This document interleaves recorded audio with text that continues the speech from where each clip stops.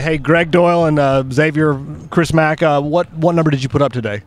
23 for 25. I'm really proud of that mark. As long as I don't go up against Steve Alford or Fred Hoiberg, I might have a shot here. Before we get to what I shot, which will never happen, you practiced, I'm sure. Did you ever have 25 just by yourself? Ever hit 25? By myself. I don't think in this contest going on 3 years running I've ever gotten close to 25. No, I mean by yourself, though. Have you ever just warmed up practice and thought, I need those 25? When I was in high school and stuff. But I mean in the last week. No. I haven't even done this. I just got out here and shot today a little bit.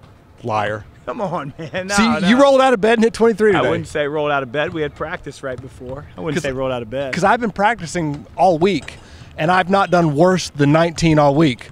And until I just did 18, yeah. You know, I don't know if you know this, as you go down, as you go through your shots, when you get closer to 25, it becomes weighted. So your 25th shot is worth 5 points in this contest. I missed my 25th shot. I think you missed your 24th and Who's 25th. Counting, Chris?